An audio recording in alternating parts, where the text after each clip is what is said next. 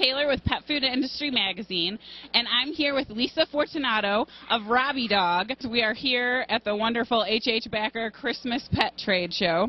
Lisa, I'm doing well. How are you? Good. Your treats and your food, you have a special label. Could you tell us about that? Sure.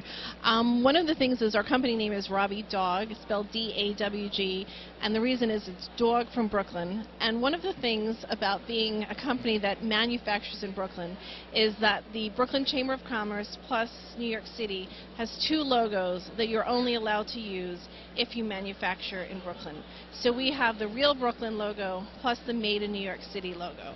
And that's something that we're really proud of because 1 in 5 Americans have ties to Brooklyn. So that's something that's on all our packaging and we like to promote. Very interesting. Now, you also have just recently developed a business partnership. Could you tell us a little bit about that? Sure. Robbie Dawg was founded in 2003. I'm still the owner and president, founder, whatever, and have always done everything on my own. And so recently I met someone who has been kind of risen to the occasion in many levels, and your gut just kind of tells you when it's a right fit. And so I have a partner now who is an entrepreneur, and an entrepreneur brings someone who is driven and motivated and tells you what to do. And, it's a nice compliment to having someone who, when you're doing it on your own for a long time, you kind of get tunnel vision after a while.